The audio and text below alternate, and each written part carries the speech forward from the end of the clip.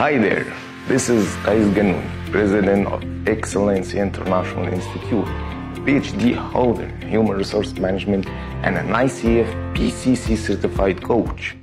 Welcome to the fourth episode of Behavioral Laws you absolutely need to know to grow your business. Today, we're going to be talking about what is commonly called the social proof or the bandwagon effect.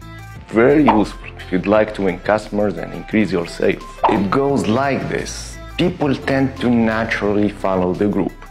When taking a decision and in shortage of solid proofs and logical evidence, the group preference, the majority, becomes itself the evidence of this or that choice effectiveness. That was highlighted by many experimental studies. Among them, and one of the classics of psychological studies, was conducted by Professor Solomon Asch in 1951. He put together a group of people, showed them a picture of 3 lines, A, B, C, and asked them to figure out which one of these lines is similar to another one in the second picture. All the participants were informed about the experiment except one. The results were amazing. When all the informed participants agreed on the right answer, only 1% of the subjects were mistaken.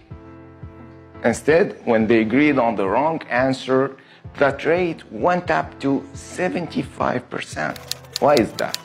Simply because, as social psychologist Robert Cialdini says, 95% of people are imitators, and only 5% are initiators.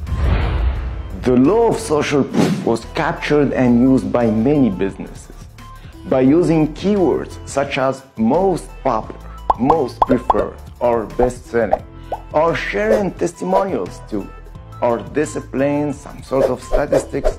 They address clients' subconscious mind by tantalizing words that are meant to lead them towards certain choices. Robert Crestodina says, when you say it, it's marketing. When they say it, it's very nice. It's social proof. To know more about the social proof and how to use it in your marketing strategy, click on the link below. See you soon.